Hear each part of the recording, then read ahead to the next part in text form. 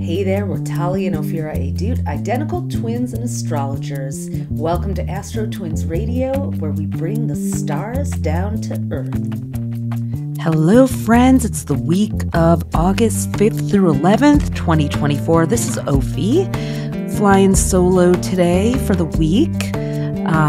It's the week that Mercury turns retrograde. Womp, womp. I know we've been telling you it was coming, and it is, but it's also an amazing week. We've got the Lionsgate portal opening up on 8/8. We're going to get into that and get you retrograde proofed to the best of our ability today. So let's start with that. We are just pole vaulting out of the Leo new moon that was on Sunday, August 4th. So that was a powerful opening, and new moons propel us forward. But, sadly, Mercury retrograde is kind of like pumping the brakes a little bit, or at least, telling us slow down. You had all these big, exciting, passionate ideas and moments, but now you need to process them a little bit. So Mercury is retrograde, Gatorade, haterade, whatever variation on it you want to use,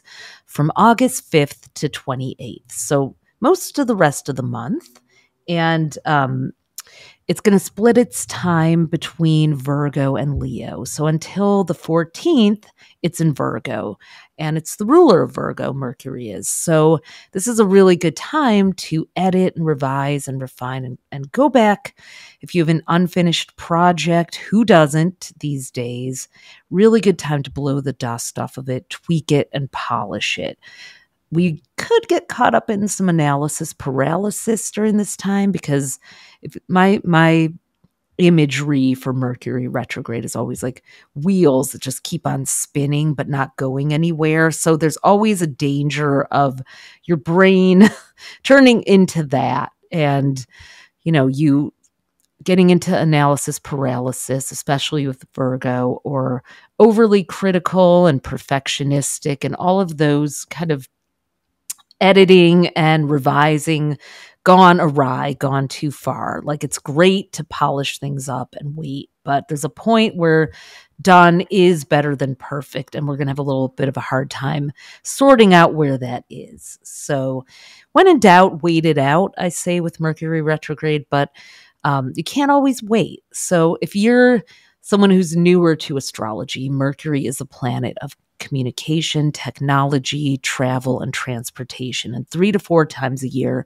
it passes the Earth in their journeys around the sun and does that kind of optical illusion from our vantage point on Earth, where if you've ever been in a vehicle or on a train and you passed another one going at a different speed, it would look like one was going backwards, but it really isn't. It's just the illusion that happens when you're passing. So Mercury's things that it rules appear to go backwards and haywire during the retrograde. So we have, planes delayed, and travel plans get messed up, and people misunderstand each other. And it's kind of modern life. I mean, it feels like with the airports and all the flight delays that I've experienced this year, that Mercury is always retrograde. So I don't even know if it could possibly get any worse from what I've heard from people. But nonetheless, if you are traveling, make sure you download some audiobooks, maybe a whole season of your favorite show, just in case you find yourself stuck at the airport. I mean, Mercury's shadow period, which is right before, it's a few days, a few weeks before we start to feel the effects of its stationing, as it's called in astro jargon. And the CrowdStrike IT outage happened right at the beginning of that shadow period, the retro shade, and that was kind of an early indicator. So maybe it can't get worse than that. But just for precautions, prevention is always your friend. Just back up your data, back up your devices, watch what you put into those group texts, save those vacation photos to the cloud, make sure that you are preserving anything you want. So August 5th through 14th, we've got Mercury in Virgo. And then on the 14th, it backs into Leo for the rest of the retrograde, which is until the 28th. So a little drama, a little histrionics. We may see, the final answer of what Bennifer, they're both Leos, J-Lo and Ben Affleck, where they end up, especially at that full moon on August 19th. If you haven't listened to the monthly podcast, the monthly cheat sheet, we talk about that. That's a really big day where there's a lot of cosmic traffic. So, as well as the Democratic National Convention starting that day too. So this is all under Mercury retrograde in Leo. So we can definitely expect that those political ads and mudslinging are going to be dialed up probably starting this week. So, one of the most unfortunate things I think about our society now, which we do our best to combat with astrology, because I think astrology is the only place where differences are usually celebrated and okay. It's like the only safe space to not be exactly like someone else or to be polarized by your differences. I mean, some people use it for that, but we don't. But I think that there's unfortunately a lot of contempt happening between different factions. And while it's understandable, I suppose, intellectually, it's not helpful. It divides us even more. And I think during Mercury retrograde, there's going to be a lot of contemptuous statements going around as we choose our sides and align with whose quote unquote team we're on. So it's a very team summer, the Olympics, politics, elections. So I'm going to encourage our high vibe, light worker listeners here to push yourself and get creative and see if you can express your preferences, opinions, alliances without contempt, without dividing, without making it about sides, but just that you have your preferences, and that's okay. You're gonna have people we've already been through this with the 2016 elections, where families were torn apart by people's choices, and I'm not minimizing that because it's hurtful when someone aligns with someone whose beliefs or opinions or policies invalidate your very being or your rights. So the problem is that we're all walking around feeling that way. So during Mercury retrograde, I'm just advising that you find an outlet to express your feelings, but be careful what you post publicly, the company you keep. Just it can have greater repercussions, and you choose ultimately. If silencing yourself feels like too high a price to pay, please don't do that. Just stretch yourself to see if you can do it without invalidating another human being, even if you don't like their beliefs and policies and behaviors and choices. So criticize those, not the person. All right, I'm going retrograde here. So one good day to pass an olive branch is going to be this Wednesday, August 7th, when Mercury meets up with Venus. They're both in Virgo, and Venus is the cosmic diplomat, the peacemaker, the harmonizer. So if you do have something to say, if you do want to say, hey, when you shared that, I felt hurt because, I personally feel this way. A one-on-one conversation where you could reach a greater understanding with someone, definitely a good day to do that. Venus is also beauty and love and relationships and romance. So we may be hearing from some exes midweek or really all week long. So don't be surprised if an old friend or love comes back. It's a great week for vintage style too. Retrograde turns us back to the past, and so it's a really good time to shop your closet or go back to another era. We're going to be dropping an exciting announcement about something we're doing if you're going to be in the Hamptons around August 15th. Details to come, but we are going to be doing something really fun with the Decades Balmain traveling exhibit and curated collection on Shelter Island, and we would love to invite you to that. So stay tuned. We'll be sharing about that when it happens this week. If you're not on our mailing list, make sure you are, and follow us on Instagram at AstroTwins, because we would love to hang out with you and celebrate some vintage styles and caftans under the stars. Had to dangle that one. And before that, we would love to be together with you on 8/8. So that is the day of the Lion's Gate. Going to tell you what that means. We're doing a special ritual and workshop to celebrate our book, The Astrology Advantage, which is out later this month. And your ticket to this gives you a copy of it. You're going to be guaranteed to get one of the first copies that goes out. And we're doing a special workshop to rewrite the rules of success, because that's what 8/8 is all about. So on August 8th, we celebrate the alignment, the yearly alignment of Sirius, which is the brightest star in the sky, also known as the spiritual sun. Lots of connections to ancient Egypt there. Orion, the 3 stars of Orion's belt, are magical stars, also known as the 3 sisters, and the Earth and the Sun. So it's this Leo season, heart-opening portal. When we spend so much time making goals from our head. I would say like 1/1 is a new year for your goals. 8/8, new year for our souls, because we're very much in our heads on January 1st during Capricorn season, thinking about and engineering how to get from point A to B to C in this very linear way. It's important. It's important to set goals and intentions.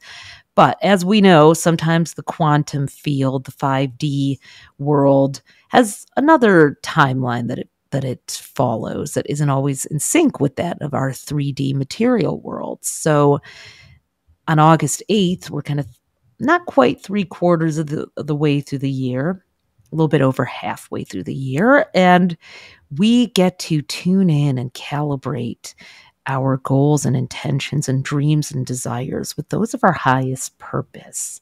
So the spiritual sun illuminates that for us on 8/8. Little fun fact on January 1st, midnight on New Year's Eve, Sirius becomes visible at midnight. So it actually is correlated to the January 1st New Year. Very interesting. But it's a special constellation that the ancient Egyptians, were very connected to with the Great Pyramids. And we're going to make our own pyramids. We're going to make our own modern day pyramids. We're going to use our pyramid, our triangle, the I am system that is part of the book, The Astrology Advantage. And we're going to go through the new rules of success. In the new world, how can you have success that does not leave your heart and soul out of it? That is only, that's not just about striving and hustling and working hard, but allowing and inviting. So I'm going to drop the link to that in the show notes. If you don't have your ticket yet, we have a limited number because it's going to be on Zoom.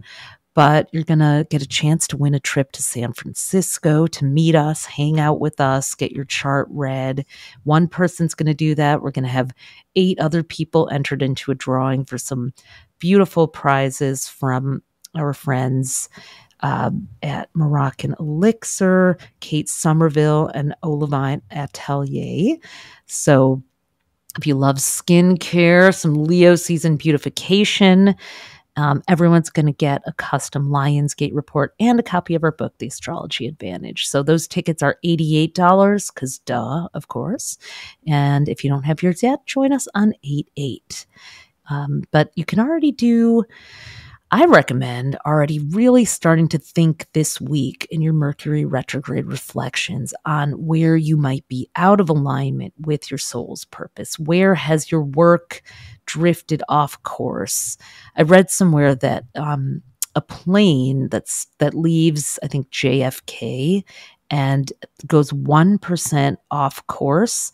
By the time it gets to, say it's headed to, the Arctic Circle, way up north, by the time it gets to that part of the world, that 1% out of alignment will take it all the way down to Australia, New Zealand. That's not an exact fact, so please don't come after me with that quotables, but let's just say it'll take you way far away from where you want to be. And it only starts with just drifting 1% off course. So if you think about making New Year's resolutions and intentions and then kind of forgetting about them, drifting a little bit, you may be wildly off course from where you thought you would be. So, and that again is okay, because maybe you're supposed to go off course, but maybe it's not because you're supposed to be, and it's simply because you need to tune back in. So this Lion's Gate portal to abundance and truth and your spirit is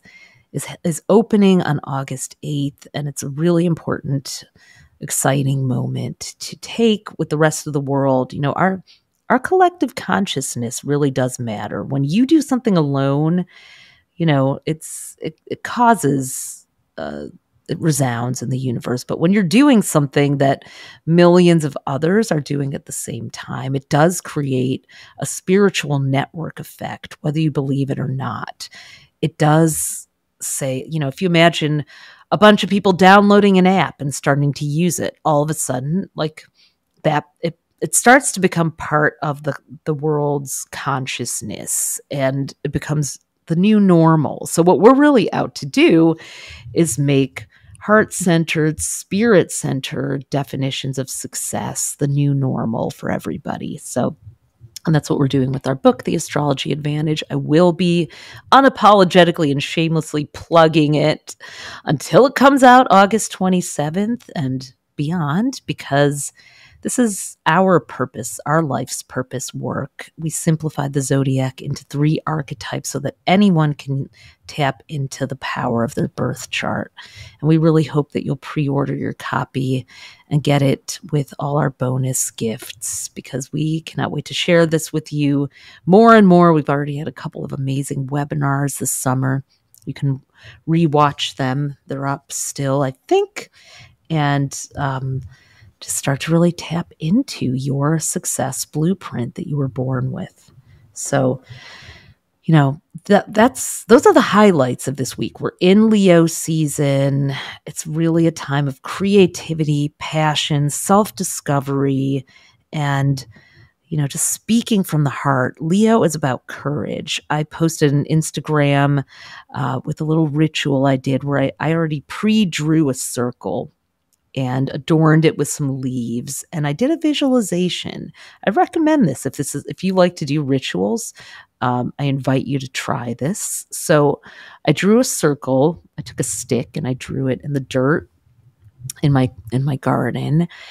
And I imagined stepping into my future self. One of my friends who did some NLP once did an exercise with a timeline. I've never done any training on it, but I remembered that there's something powerful that happens when you physically move your body as though you're moving through time and space into a different phase of your life. So I drew this circle, and then I closed my eyes and I imagined moving into my future self, who I want to be, who I'm becoming, the life I want, especially, with this new book, with this very exciting new methodology that we're going to be sharing. I visualized sharing that and sharing my light and gifts with the world at levels that I haven't before. So what happens, when you start to visualize yourself doing something you've never done before, it can feel a little funny. Like, can I really believe that? You get those feelings of what they call imposter syndrome, or it's really, you don't have any spiritual muscle memory of it. You've never done it before. So it might not even be imposter syndrome. I think that's an overused term. It might just be that you don't, your cells don't have any kind of recollection of doing this. You don't have the neural pathways. You don't even have the physical movements of what that feels like. So you're kind of making it up. It feels unbelievable and impossible. So taking that moment to visualize yourself there, occupying this version of yourself that you haven't yet lived in this lifetime. I did that. And then I stepped into the circle I summoned. So Leo is about courage. We just had this Leo new moon. We're still feeling it. We're still in the effect of it for 3 days, 3 to 5 days. Some people even believe. So I summoned the courage of the Leo new moon, and I took a step forward into this future self. I asked the universe to give me the resources that I need, to show me the resources that I need, internal and external, to become that and even more, to become my highest potential, as it's supposed to be. And, I had my little puppy Magnolia on my arm. She came around. And then after I stepped out of it, I put a crystal in and I put some leaves in it. And I'm just going to leave it out there. I'm going to step in and out of it like that Lion's Gate portal all week long and experiment with that. When I catch myself having doubt or wanting to shrink and be small or saying, that's so weird. That's so crazy. Who do you think you are?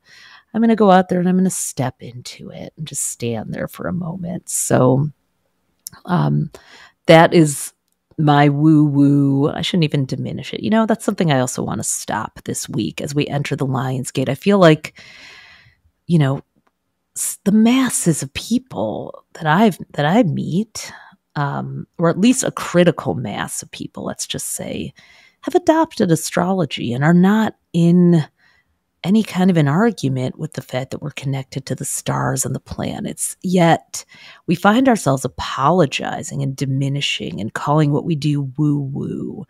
And it's so tempting to do that, to put others at ease, because likely if you're into spiritual technology of any kind, you're an empathic and sensitive person. So you want the other person to feel respected. You don't want them to think you're weird. You don't want there to be separation or distance between you. But then you end up diminishing something that is sacred to you, that has really helped you, maybe more than anything ever has before, or it's up there pretty high. So I think and I hope that, this Lion's Gate portal of 2024 is our moment to come out of the spiritual closet. I think jokingly thinking of Narnia and the literal closet that the kids in The Lion, the Witch, and the Wardrobe step through to get to Narnia, to get to this quantum realm. I mean, that's what we're doing. This is the week of The Lion, the Witch, and the Wardrobe. Hey, I'll be the witch because we've got the lion, and we're going to have the wardrobe with our with Mercury and Venus meeting up and creating a stylish moment. So let's make this the week of the Lion, the Witch, and the Wardrobe, and own your witchiness. Also a word that, is silly and diminishing too, but, some people love it and some people own it. I do, but I just, can we just normalize that spiritual technology helps people, that there are other dimensions, that, we as a human culture only know a speck of the knowledge that there is to know. We find that humility during Leo season.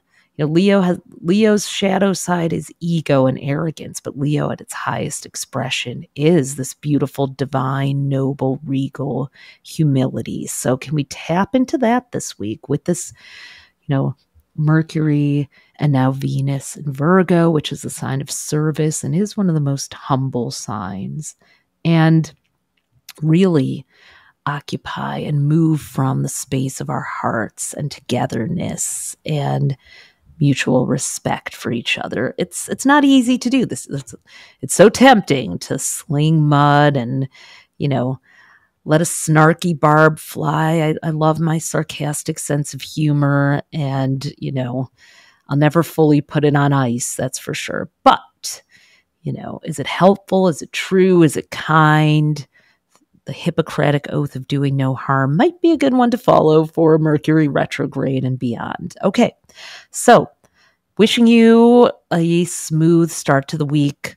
Hope to see you with us in our Lionsgate workshop. If you can make it, it's on August 8th, 7 to 9 p.m. And you'll be able to, it's live online, so you'll be able to ask us questions. We're going to do little rituals all throughout.